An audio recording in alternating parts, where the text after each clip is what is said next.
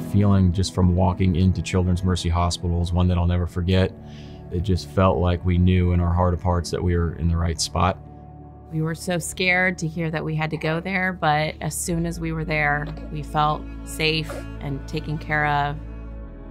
You know, you never really understand how important it is to have a resource such as Children's Mercy until you need it. To have such an incredible organization and hospital here just around the corner is something that I'm so thankful for.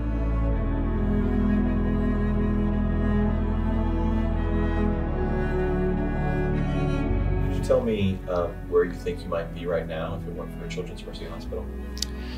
Yeah, so I think about that a lot, and the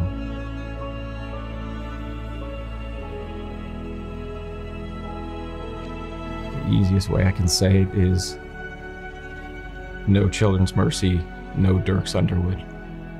I can't even imagine where I would be today without Children's Mercy.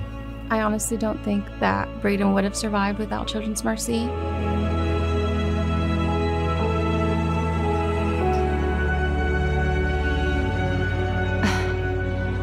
I wouldn't have my son without him.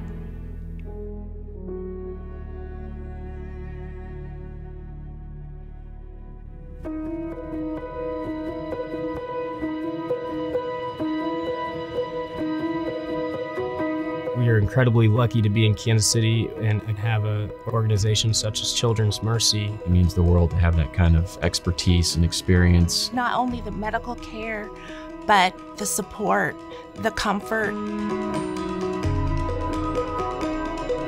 I was so thankful for everything that they've done for me. It felt like a community. From the staff to the volunteers, we will never forget everyone on her team that took care of her and took care of us. It is truly one big family.